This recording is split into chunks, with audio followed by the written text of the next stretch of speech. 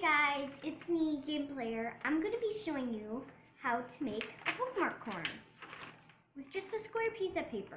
It doesn't matter what kind, it can be those normal kinds. You will just have to cut it though.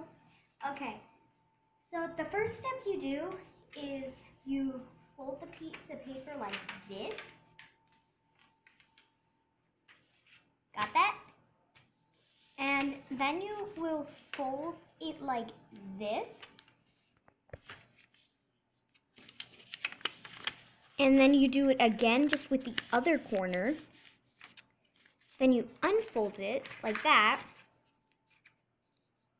Take only one bit of this folded piece, see? And then you fold it into the corner like that.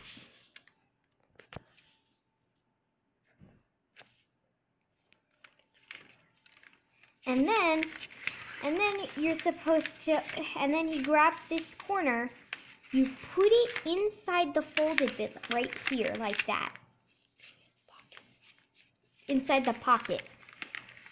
So then, and then you do it again with the other corner into the pocket. And then you've got a bookmark corner. In the next episode, I will be decorating it. Okay?